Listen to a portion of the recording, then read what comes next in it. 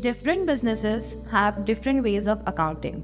A traditional business charges based on the number of items being sold, while an interior designer may charge on a per square foot basis.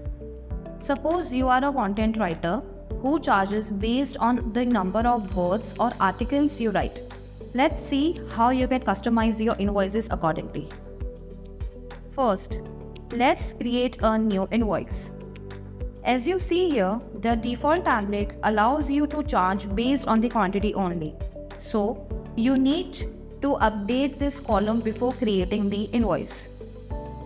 To do that, let's see what columns we need. Let's say you are writing 5 articles of 1000 words each and your rate per word is 2 rupees. The calculation would look like this. Total words equals to words into articles. Total amount equals to total words into rate per word. We will tell you how to automate the calculation with a formula. But first, let's see which custom columns we need in our invoice. Articles, words, total words, rate per word, final amount. To customize these columns, click on Add Rename Fields. Let's add a new column and rename it to articles, and then add another column and rename it to words. Now for us, quantity is the total number of words. So let's rename quantity to total words. To calculate this, we need a formula. So in the drop-down menu, we will select formula instead of numbers. As you see here, articles is column C1 and words is column B1. So we will write B1 into C1 in the formula bar.